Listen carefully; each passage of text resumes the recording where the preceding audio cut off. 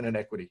Yeah, so Permanent Equity is, we like to describe ourselves as a family of companies that buys family-owned companies. So technically, we're a private equity firm now. We were just a small collection. It was my own capital. In the beginning, I was an entrepreneur, and then accidentally bought a business about 10 years ago, and that's what led into kind of what we do today.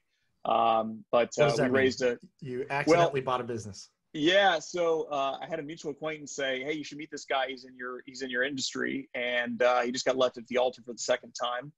And I took that to mean I should try to buy his business, because why else would you tell me that? He had no idea. He was just trying to connect two people that were, in the same field or similar fields. And so I don't know. I look about 24, 25 now. I looked about 13 or 14 then, and sat across from this guy and told him I wanted to buy his business, and he laughed at me and said, two grown men have tried to buy my business. How in the heck do you think you're going to do it? And I said, I don't know, I'll figure it out. And we negotiated, and he told me no thank you. And then 7 months later called me back up and said, all right, let's move forward and get it done. So what was your company before? So I started a kind of collection of regional marketing companies. We had started in 2007, kind of really got going in 2008 and 9, which were, as you all know, interesting times. But it actually allowed us to grow, and we adopted some video technology and it becoming standard. We think we were probably the first people in the world to use it for commercial purposes. But what does this mean? What's regional marketing? We were doing like ad agency type work. We were doing media buying. We were doing digital work. Trying to scrap and claw and sort of make a go of it.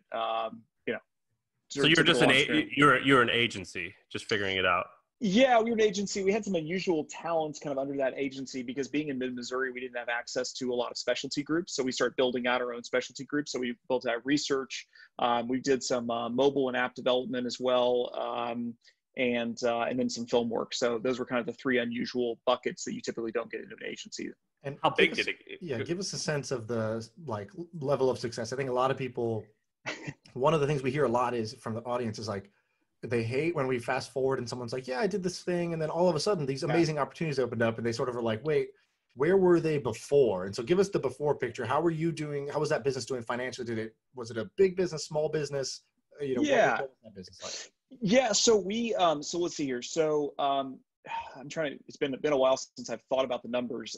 So we grew to 26 employees, I think, at the peak of that, kind of before we were, so we were doing fine. I could make a living doing it, make a good living doing it. It wasn't, the agency business is hard. It's really, really hard. And I think that's, probably what I've learned in my career is I've made all the mistakes, and I've tried and tested a lot of business models, and sort of taste and try something, and you're like, oh, didn't realize how hard that was going to be. And you sort of, move around. And so, I would say, moderately successful regional marketing firm, nothing special. I mean, I would say, when we bought the firm that we did called Media Cross, we were kind of co-equals is how I would describe it, kind of in the marketplace. They were much more focused on government contracts than we were. We didn't have any government contracts, and so that was really attractive about the acquisition. And being able to combine those organizations gave us a lot more cash flow than having them separate, just based on cross-selling different products that we had, and being able to fulfill a lot more of the gross profit through sort of the larger organization that they had been farming out some stuff. So that was kind of a nice combination. Wait, so did you buy that first company under the umbrella of your marketing business? Yeah, correct. Got it. And so it wasn't its own entity. No, well, I mean, if you want to speak technically, it was its own entity, but it was 100% owned by me, and 100% of the other firm was owned by me. So, I mean, it's shared resources across the board. So you didn't have a co-founder or any outside investors or anything? Yeah, so I bought it with an SBA loan. Thank God for the SBA. And so, no, it was just it was an SBA loan, and rolled the dice. And so, just to give people a sense of where you're at now, I think Permanent Equity, you guys raised a second fund, $248 million. It's a 27-year fund, which I think is interesting, and you can talk about that. And you have a 10-year investment period. And so, so the first fund, $50 million, second fund, $250 million roughly. So what are you guys up to? Explain what the model is here and why that should be interesting for people. Yeah, well, so if you think kind of from first principles, families got wealthy by getting involved in a business and holding it for a very long time, and then over time using those cash flows to either fund new investments or opportunities. And so we just have very much the similar mindset. Private equity is kind of the main methodology of how people have bought and sold companies in the past. And it's a very short time clock, if you think about it that way. You're really, from the time you buy to the time you sell, it really needs to be probably no more than 4 years or 5 years at most. And that's if you catch it kind of early on in the life cycle. Most private equity funds are 7 years with 3 one-year extensions, so up to 10 years maximum. Technically, if you can't sell the asset, you can go longer than that, and everyone gets irritated at you, but you're expected to sort of have the capital returned. And so what that forces is you just can't think longer than your time horizon for holding the business. And so when you combine that with most private equity firms are trying to put in as little equity as they possibly can and maximize the debt. And so what you end up doing is you take these great family businesses that have been around for a long time, you're sort of hitting them with the needle and trying to supercharge them to grow them and get a higher multiple when you sell. And you're making just very short-term decisions by necessity. And you're opening yourself up, which is pertinent now. It wasn't as pertinent 3 or 4 weeks ago, but now you're opening yourself up to a lot of downside risk that you just can't withstand nearly as much shock as you could if you didn't have any debt. So we've just really taken the opposite approach and said, we want to own businesses like a family would. So we buy with no intention of selling the business, and we're typically using no debt as part of our transactions, which in the private equity world means that we're the weirdest duck in the world. So how much, what's the total revenue of the collection of companies then? Well, let's see. So total revenue, gosh, 100 and,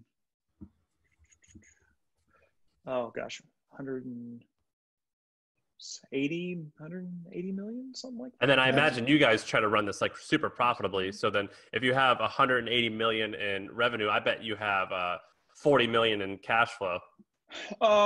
Let's see here. So hold on. You literally are putting me on the spot here. I've not done our calculations recently. We're highly profitable. I mean, the organization does real well. I don't know if we're at 40 million because we have some lower margin businesses. We're lower than that, but yeah, we do real well. And look, I don't own all that anymore, right? So just from I don't want this to come across differently than this. We've got investors. The first fund owns 5 of those investments, and then I own 4 outside the first fund that were the group that we put together before we raised that first fund. And then the second fund, we haven't deployed any of that capital.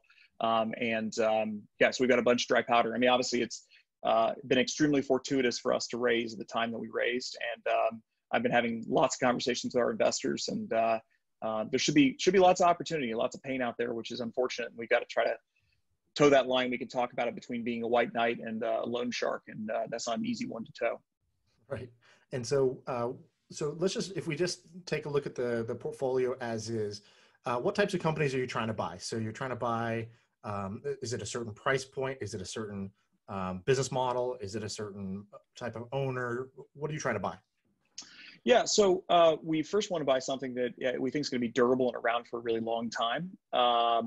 So, if you look at our current portfolio, we are in the swimming pool business, like digging holes in the ground, shooting with concrete. We're also manufacturing in that space as well. Another company that's unrelated in the backyard product space. So a bunch of different SKUs that sell through mass retail. We have a military recruitment firm. That was the first firm that I acquired, Media Cross. We've got a military recruitment firm. So is that like lead gen for military? Yeah, so we actually, we work, we have a number of different clients, but one of our main clients is a civilian branch of the Navy that resupplies the ships that never come into port. So it's called Military Seal of Command. And we're responsible for finding and onboarding all of their staff on a yearly basis. So it's like a staffing firm for a ship. Yeah, well, for a whole branch of the military. So it's, there's staffing. There's a lot, 14, 15, 1,700 civilian mariners a year into that division. So it's a pretty large operation. But is it digital? Some of it's digital. Yeah. We have, online application products. But not mostly. There's a lot of physical activities as well. We have physical recruiters, and it's online, offline. It's the not sexy, where the rubber meets the road, real deal business. Okay. So we were talking about some of the different businesses you guys owned. So Media Cross, which is a military recruitment firm, swimming pool business, backyard space. So you have a couple of there. So you were saying you're looking for durable businesses. That's like, let's Yep. say attribute one. What are the other sort of key attributes you're looking at? Yeah, I mean, so we want to find a leadership team that we can partner with. There's so many, it's so hard to grow a business, right? And so a lot of the businesses we're looking at, we either call it has been right before the line of professionalization, or maybe it's just crossed it.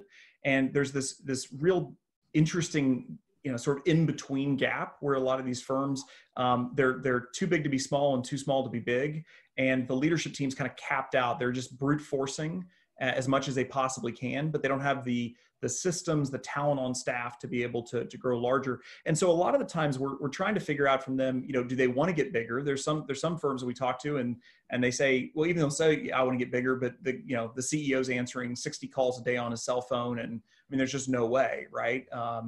And so we're looking for a leadership team that I think has the base skills, is really, really excellent at what they do.